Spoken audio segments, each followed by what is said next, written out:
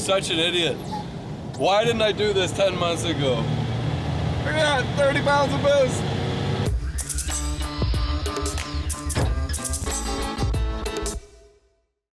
All right, here I have a 97 P-pump 12 valve that has 960,000 kilometers on it. I don't know much about the engine other than it came out of that cab and that chassis. Hood for sale if you want it. So the only thing left to do with it is take it apart and see what 1,000,000 kilometers does to a 12 valve engine. First off, I can tell you that it leaks. So we got oil all over the front timing cover. We got oil building up on the idler. The turbo is not bad. It's got a tiny bit of play. Could be replaced, and take this with a grain of salt. Any of these parts could have been replaced, but I can guarantee you the transmission's been rebuilt. But what we're going to start with is taking the P-pump off, and we're going to get that flow tested to see what 1,000,000 kilometers does to a P-pump. And that's not to say it hasn't been rebuilt before, but that's just what we're going to do. Then we're going to throw our slider, our fuel plate in here, put governor springs in it, and then this pump will end up going on my truck because I can't be down my truck. So I'll pull the one pump off and put the other one back on again, or this one back on again. So we'll wash this engine up anyway and pull the valve covers off and maybe the oil pan, see what it looks like underneath, and then go from there. The oil looks good, so that's a plus. It has oil in it and it's not even that black, so I think they were up on their service. The coolant looked really good, so I saved that, and that used to be a food delivery truck, so on the road all day every day. So here we go.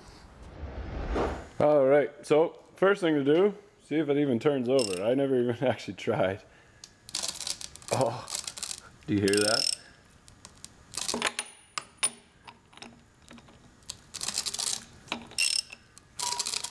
That's some crustiness. I think it's just the belt. There we go. It's been sitting for a while. Can you see that rust? All right, there we go. That's as far as it turns. See if it turns over. I took the fan off just so I don't do anything stupid.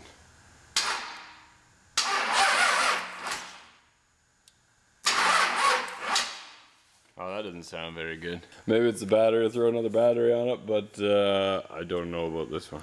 Well, this here might have something to do with it. I hope they didn't scrap it because they couldn't get it going, and all it was a really bad ground. That would have been sad. Like, oh, that engine doesn't sound healthy. And you know what? I think this is tight. Yep, just not enough washers on it. Well, that's stupid. I think somebody scrapped a Dodge truck because they didn't know how to tighten the bolt. Sit tight.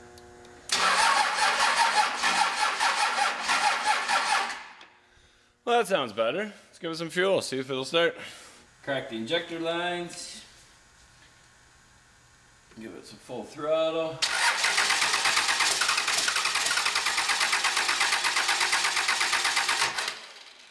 I see 6 injectors spraying, so let's close that up. Alrighty, one more time. Maybe not full throttle this time. Maybe half throttle. Okay.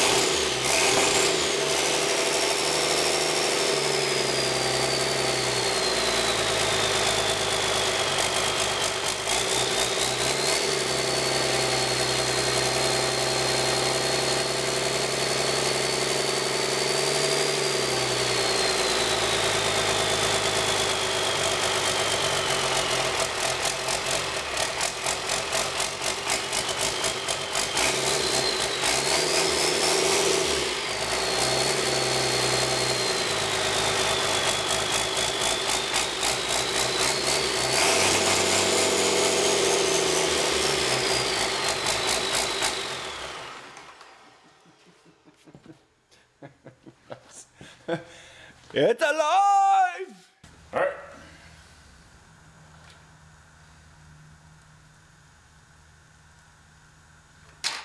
Woo!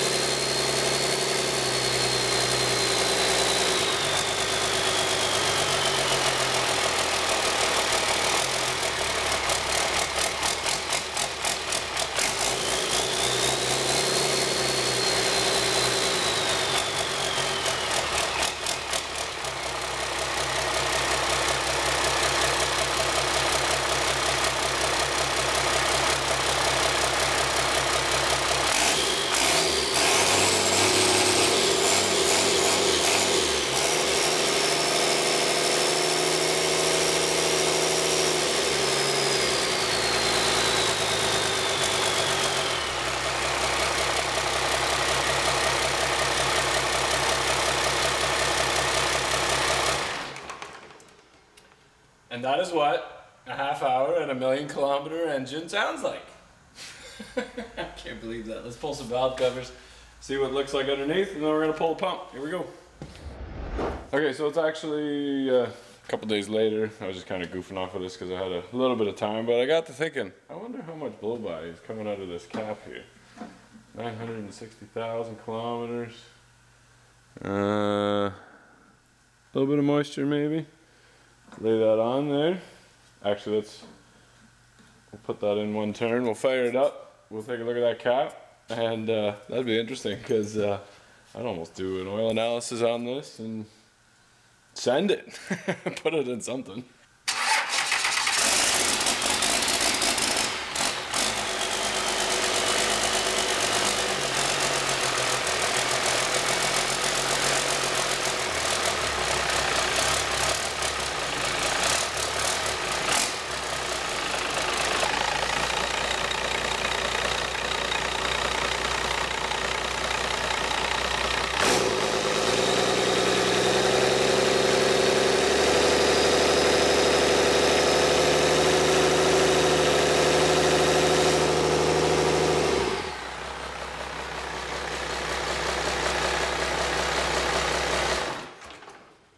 She failed the blow-by test. Oh, that's too bad.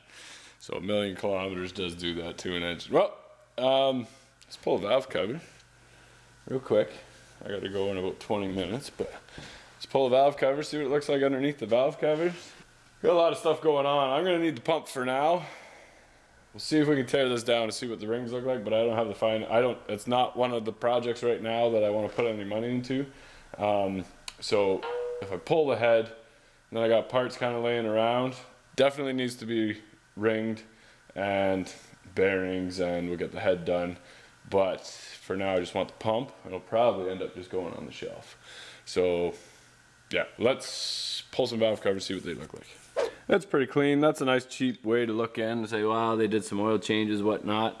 If you were looking at an engine like this, a P pump is worth money any day of the week. Just because, unlike the VE pump, these pumps all have individual pumps for each cylinder, and you can take these plungers out and put much bigger ones in there and really open up these engines.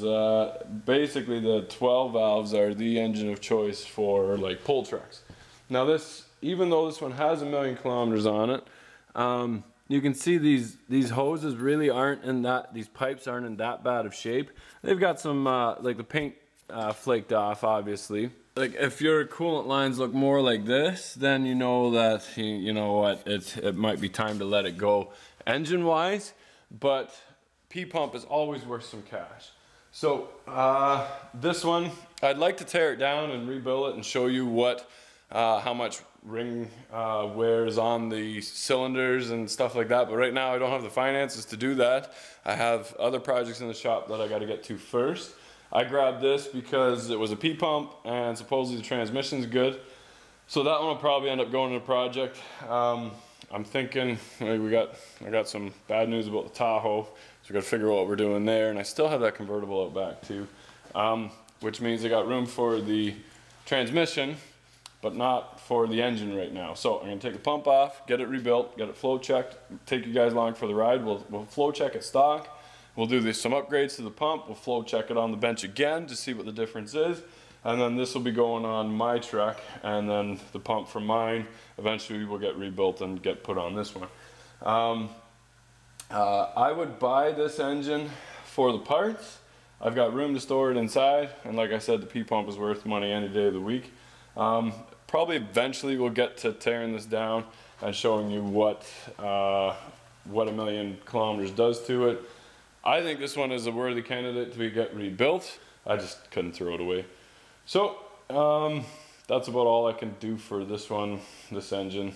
Kind of neat, fired right up. These things just keep going and going and going. All right, thanks for watching. Here we go. All right, I'm gonna take the pump off just for demonstration purposes, and I think I have a leak behind there. You can put the fuel plate and the governor springs in while leaving the pump on. I'm not going to because I can't really get good camera shots in there. It's dark.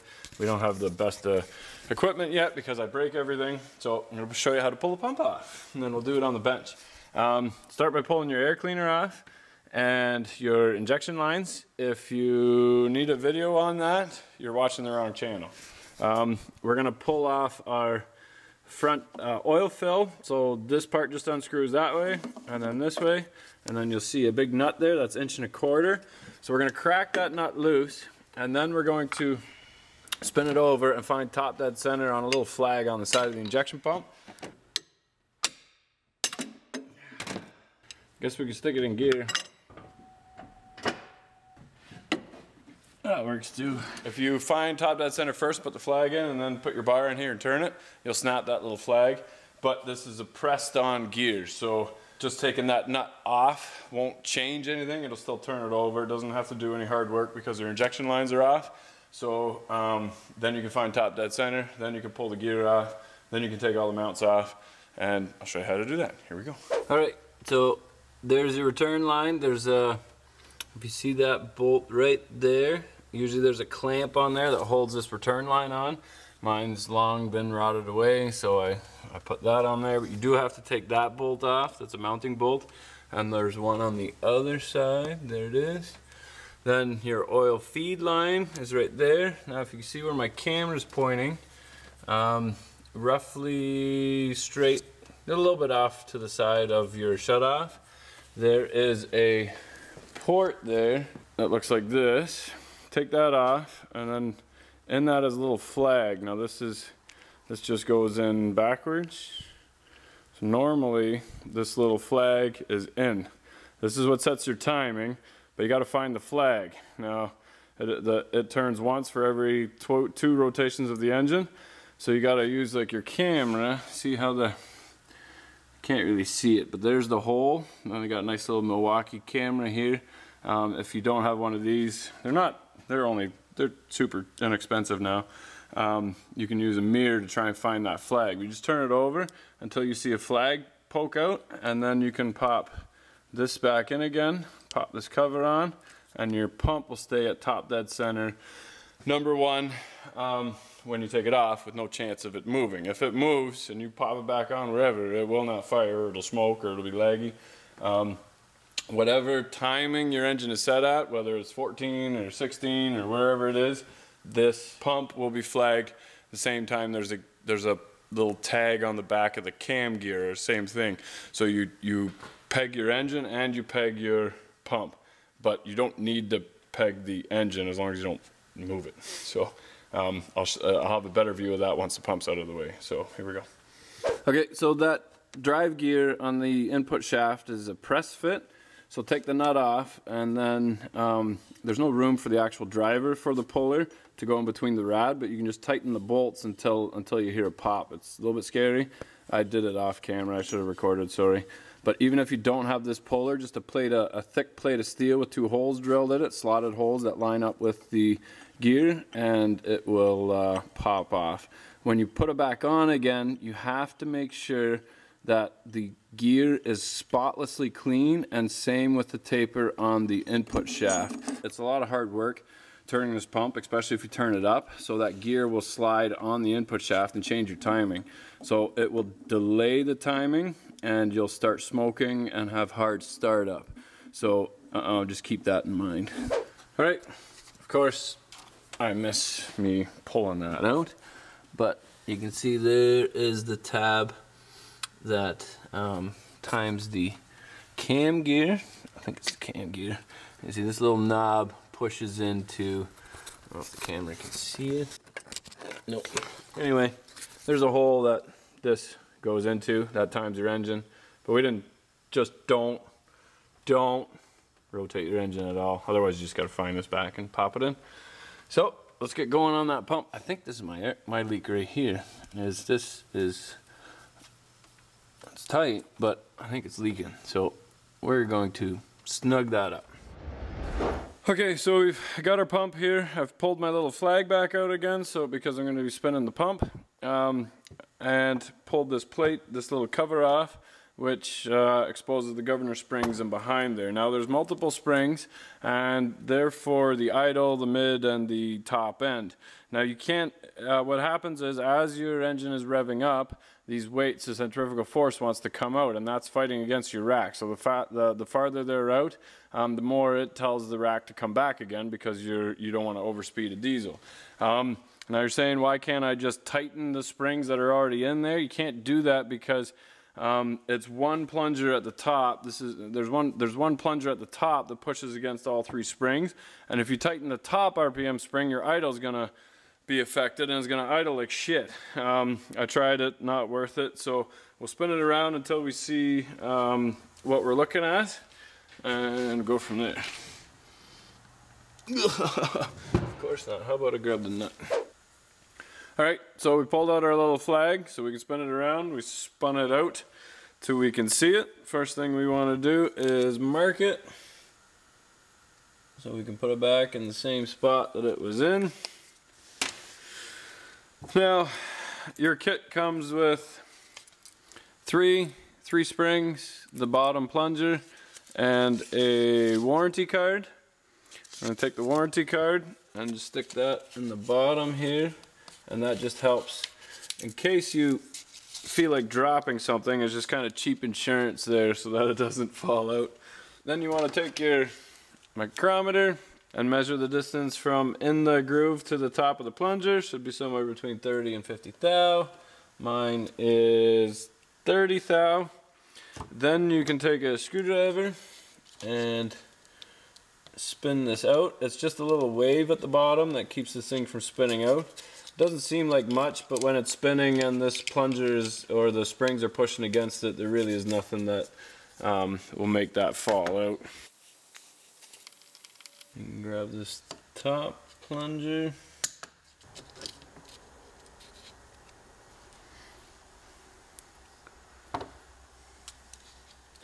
You take the three springs out. Careful that there's shims underneath there. You can leave the very outside one in, just don't touch that one. Why, you ask? Because I say so. That's what I always tell my kids. You can use a magnet, which probably works better. Can't find mine right now.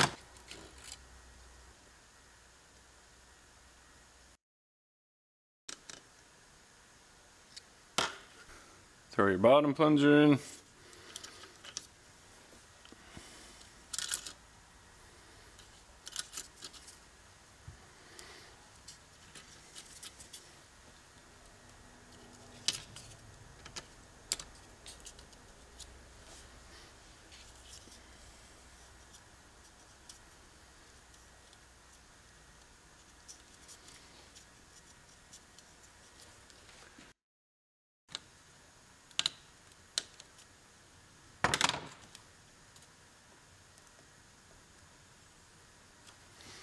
And that's it.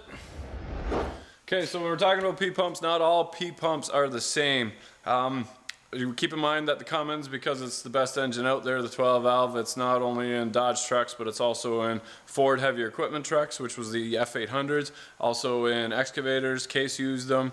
They were in Gradall excavators, they're in multiple gen sets, coolers, they're all over the world, and they're all a little bit different. For this sake, we'll talk about just a Dodge setup. If you're going into an industrial setup, a lot of these brackets are missing that you really do need.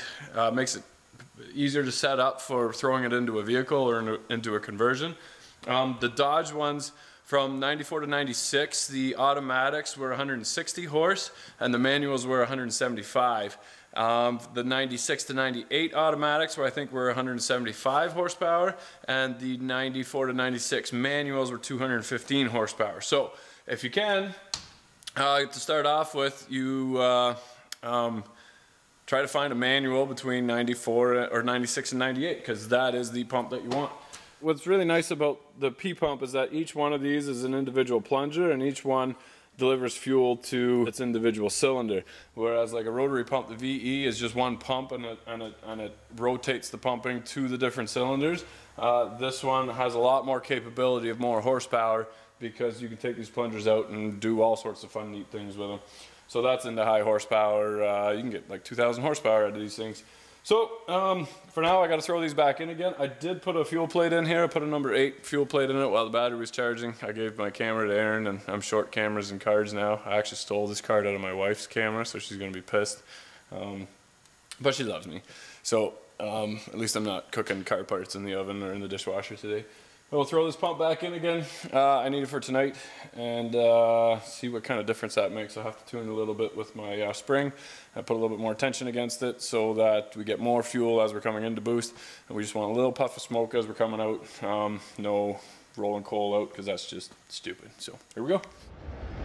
All right, now this next step is about the most important step that you need to do, and that is, nope, not that. This. Brake clean. That shaft has to be spotless. If there's any oil on there at all, it will slip on you, change the timing, leave you by the side of the road.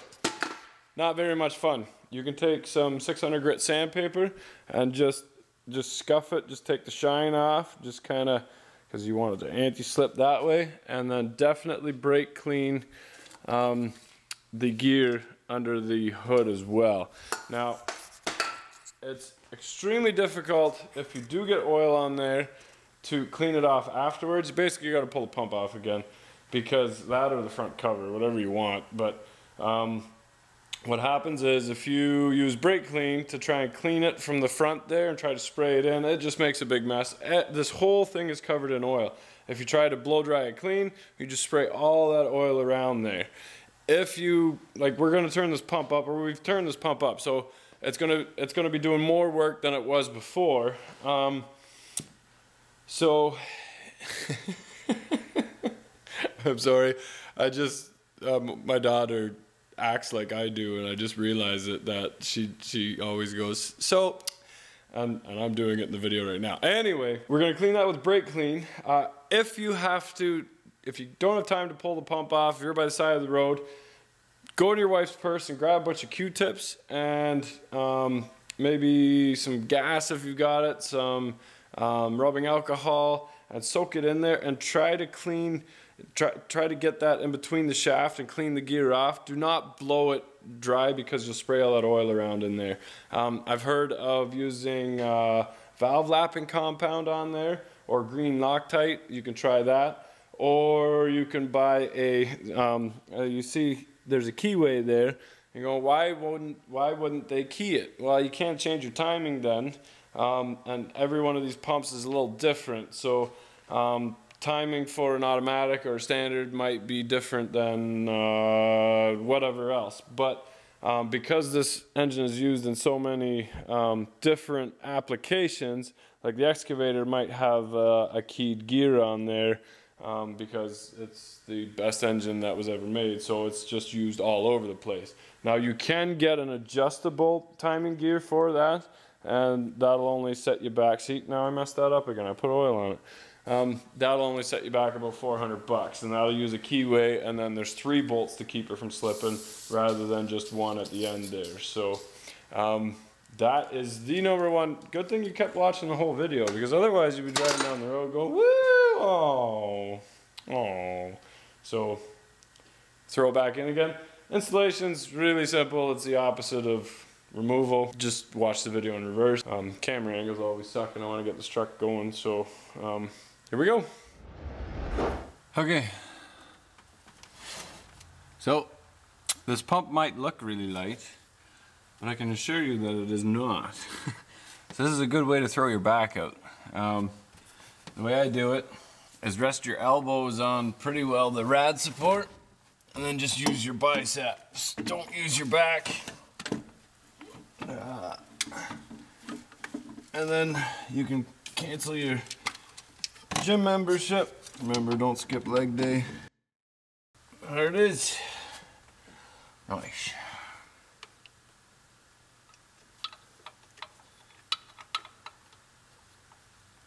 Well, that's not normal. That just bolted right up. Ugh.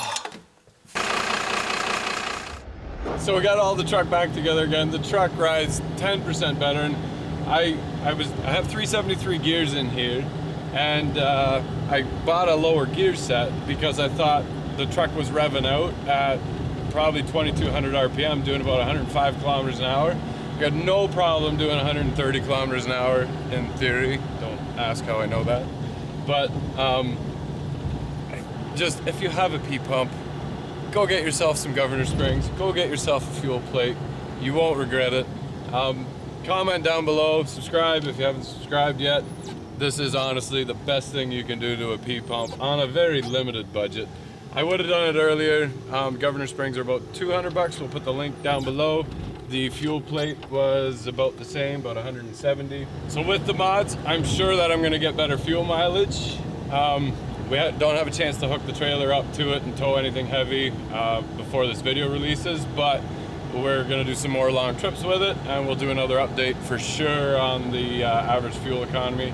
And I would have done it sooner, would have done the mod sooner. I didn't have time, and honestly I didn't have the few $100 we spent all the money on the Audi. Thanks to everyone who supported us on Patreon to make this mod happen. It's because of Patreon we were able to tune the truck. The next mod that we're aiming to do is the exhaust brake. We're about $100 a month away from that goal, but then we'll show you whether that's worth installing or not. So thanks again, here we go. Oh yeah. And there used to be a Cummins here with a transmission on it.